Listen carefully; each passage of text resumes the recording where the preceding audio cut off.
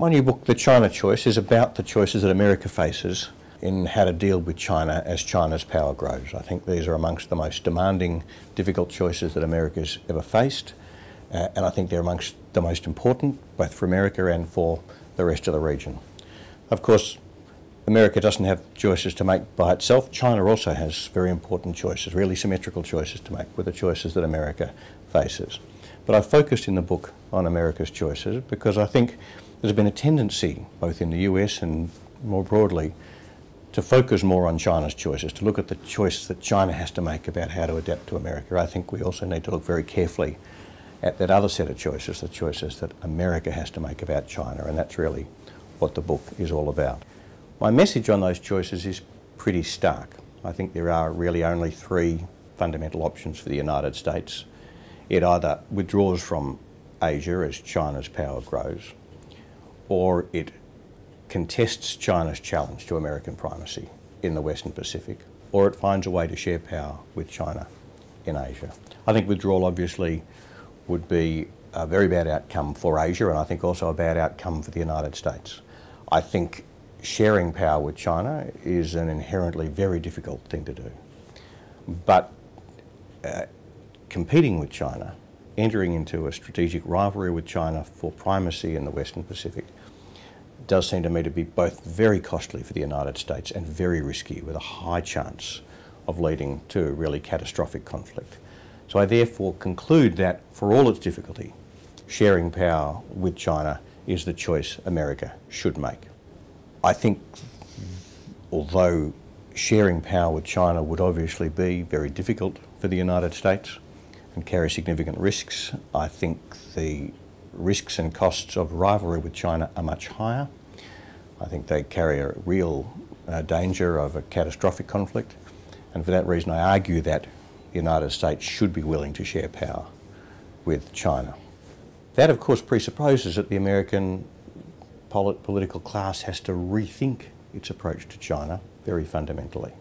I think at the moment the trajectory of US relations with China is very much towards competition. I think that was made very clear by Barack Obama's major speech in Canberra in November last year. And I think if the US is going to avoid escalating rivalry with China and move towards a relationship of power sharing in Asia, it's going to have to rethink its approach to China very fundamentally. Now, a lot of Americans will find that surprising, and a lot of America's friends and allies in Asia will find that surprising. I think a lot of people think that the day-to-day management of the relationship is quite good, and that although there are some tensions over particular issues, the fundamentals of the relationship are heading in the right direction. I don't think that's right. I argue in the book that the fundamentals of the relationship are quite weak, because the US and China have fundamentally divergent, contradictory views of where that relationship should be heading and their core roles in it. I think the United States does seek to preserve a position of primacy in Asia which it's exercised for many decades, and I think China seeks to expand its role and influence in Asia as its power grows to an extent which is incompatible with America maintaining primacy. The reason why I think it's so important for the US to be willing to do that, to be willing, if China is willing, to step back from preserving primacy and share power, is that I think the consequences of rivalry would be so great.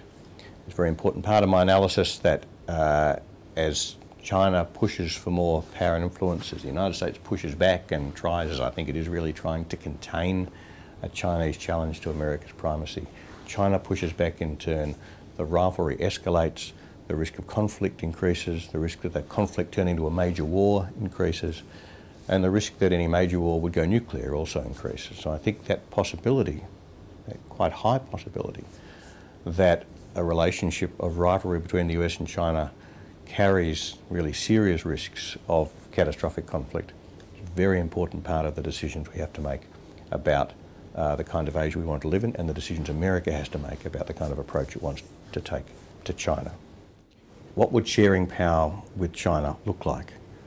This is obviously a very complex subject. A lot of the book is devoted towards trying to explore this. It certainly does not mean that the United States would surrender power in Asia to China. The United States would, on the model I'm trying to develop, remain very actively engaged in Asia as a key player. Its power would be there to balance China's and to limit the way in which China could use its power. But it would nonetheless require the United States to treat China as an equal, to work with China as a great power relating to another great power and with Asia's other great powers. This is a very different model of the way Asia would work than the kind of models we've seen for the last 40 years or more.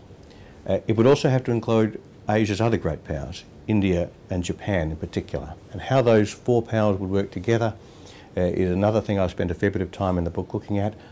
I explore an analogy with the concede of Europe in the 19th century. I don't think it's a precise analogy, but I think it does help us to understand how a number of great powers relating to one another as equals can preserve a stable and peaceful order over a protracted period of time. It's probably the best example we have of the kind of thing, the kind of approach that might work in Asia over the next few decades.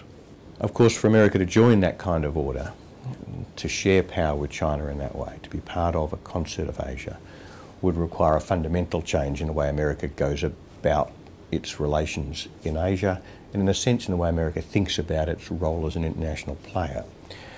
And in some ways it would require, I think, America to go back and re-examine the whole idea of its exceptionalism, of America as a country unlike other countries that doesn't relate to other countries as an equal.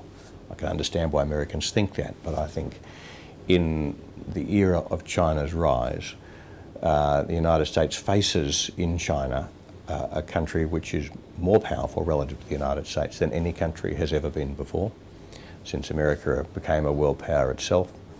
And so America is going to have to relate to it differently. And it'll be very important to America, as well as for the rest of us, that it finds a way to do that. But I do think that the United States, as it thinks about how to relate to China, does face some new choices to make. China is unlike any country that the United States has ever dealt with before. It's more powerful relative to the United States than any country the United States has ever had to deal with before. So it is going to have to find new ways to relate to China if it's going to relate to it peacefully and in a stable way. And of course it's vital for everyone in Asia, for China, for the United States, for everybody else in the region, and of course very much for Australia, that they should do that. The US and China can't find a way to live in peace with one another, then the Asian century is going to be a very terrible thing indeed. If they can, the benefits for all of us could be very great.